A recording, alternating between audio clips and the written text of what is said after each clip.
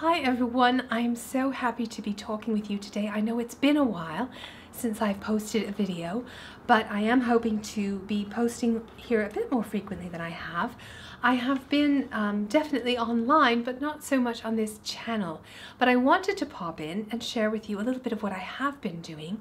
I teach creative writing courses and I have quite a number of them, and I wanted to share with you part of one today that's about creating a great villain.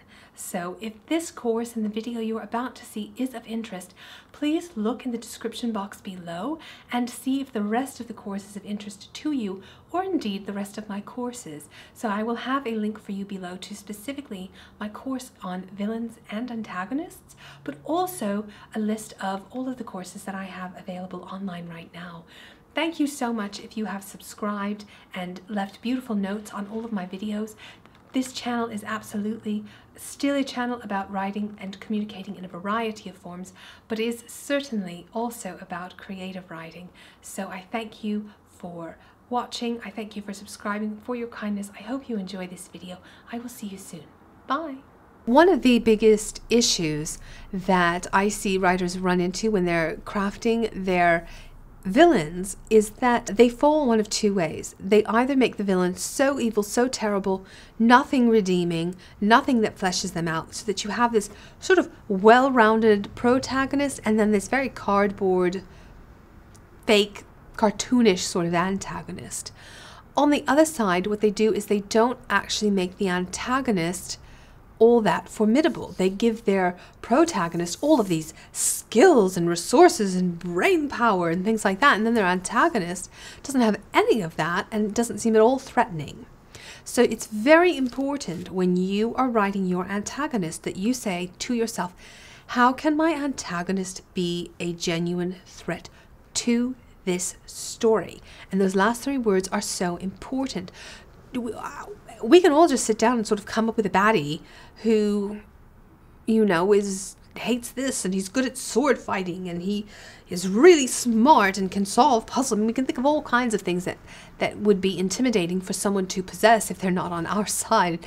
But you're writing a specific story and you're writing a specific protagonist. So what characteristics can you put into your antagonist that would be most intimidating to this protagonist and most intimidating to this story? I'll give you an example. Say I'm writing a story about that focuses on two opera singers, our protagonist, who is trying to get the lead role in the next opera, and the antagonist, who likewise wants the lead role. Now, it just so happens that my antagonist is a really great, fabulous singer who actually has more formal training in opera than my protagonist. That skill in singing in this situation is incredibly intimidating to my protagonist and germane to my story. What would not be terribly intimidating or germane to my story is the fact that on the side she knows Taekwondo. That part, unless you somehow magically weave that into your story, if the plot line is all about trying to get the lead in the next opera, the Taekwondo issue is not that intimidating, which is why you really cannot think of your antagonist in isolation. You need to develop your protagonist, and your antagonist needs to play off of that protagonist and needs to play off of the protagonist's goals and the main conflict for the story. So you really want to keep that in mind, and you want to form an antagonist who truly is a genuine threat, and you do that in part by saying, what are the skills? What are whether it's mental or physical, etc., what are the things that are going to be the most intimidating to my protagonist? If your protagonist can very easily overcome your antagonist, you don't have much of a story. So keep in mind, your protagonist is going to be struggling against your antagonist for a while. So if you can't devise an antagonist in which you can dream up numerous struggle points, numerous points of conflict in your story that are all a bit unique, all a bit different, then you haven't fleshed out your antagonist enough. We need enough substance to this person so that the protagonist really feels threatened by it. Now, you can do this in a number of ways. The first being what we talked about with skills. So a really phenomenal just set of skills that makes your protagonist go, this is my equal at least. This person is at least as good as I am, if not better, which makes your protagonist the underdog. So the level of talent, of skill is similar. They are equals in this regard. This can be mental capacity. It can be physical skills. There are all kinds of things that it could be. But when you're analyzing a film or thinking about yours, and when you're thinking about your protagonist, and you're coming up with your protagonist's strengths, you need to take your protagonist's strengths and go over to your antagonist and say, all right, how does my antagonist match these? And if they don't match them all, what are these strengths my antagonist has that my protagonist doesn't have? So that they are equally matched. Other things that can make the protagonist seem sort of undefeatable, you want your readers to go, is this possible? Can we beat this person? I don't know. I have to keep reading. And so because you want your readers doing that, we have to sort of sense the idea that the protagonist might actually lose. She might lose because she lacks the skills. Another way that you can think about doing this is make sure you are designing scenes in your story in which we see your antagonist outwit other people. So remember, yes, the antagonist is the antagonist to your protagonist, but this person's also probably an opposing force to other people. So perhaps we can see the antagonist opposing these other people. Perhaps we see our opera singer villain just wowing judges, wowing audiences, and just doing so well at this and that. And then maybe we see her sabotage another singer by causing her to get sick or putting something in her drink or things like that, so that we can sort of see her overtaking other people. Another thing that's going to then make your antagonist just seem intimidating is just having that antagonist have unsavory goals. Your opera singer antagonist might be your best friend, and that's a perfectly fine plot structure. She's still an antagonizing force. She's still preventing the protagonist from getting the lead role, perhaps. But that's different than the antagonizing opera singer being also a villain who has malintent. So if you want somebody who really has this dark presence in your story, then show me her malicious intent to my protagonist and to others. Another thing that's going to make that antagonist seem very intimidating is going to be that his actions require a reaction quickly. If a character does something we don't like and we go, I didn't like that, but I can deal with that next week, it's fine. That's not a terribly intimidating antagonist. But if our antagonist does something, if our villain does something and we go, I have to respond now, that's intimidating. So you're ratcheting up. Now it's not just someone who's really skilled. It's somebody who has a bad intent and is after me. If you're not paying attention to me, I might think you're really skilled, but you're not focused on me. No, they're skilled.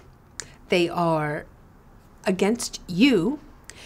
Their actions against you require immediate reaction from you.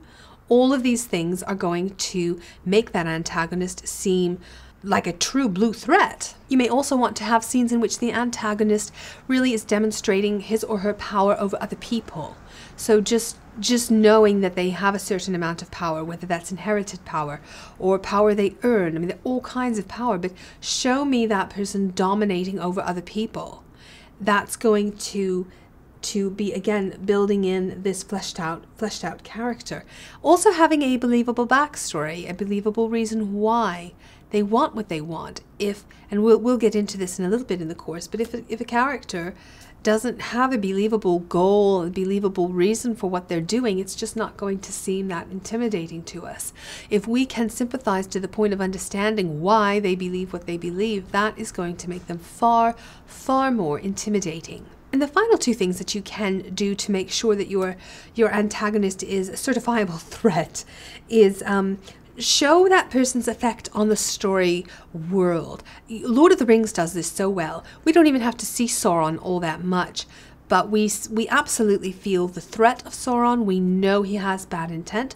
We know he's incredibly powerful. That's both told to us and shown to us. He has all these terrible, hideous, horrible henchmen working for him. So he's built up this big army of people. You feel the effect of Sauron on the whole story world. Everybody's dealing with the darkness of this, and that really makes him such an intimidating villain, because he isn't just having an effect a little bit over here, he's affecting everything, everywhere. It's just tremendous, and tremendous, large.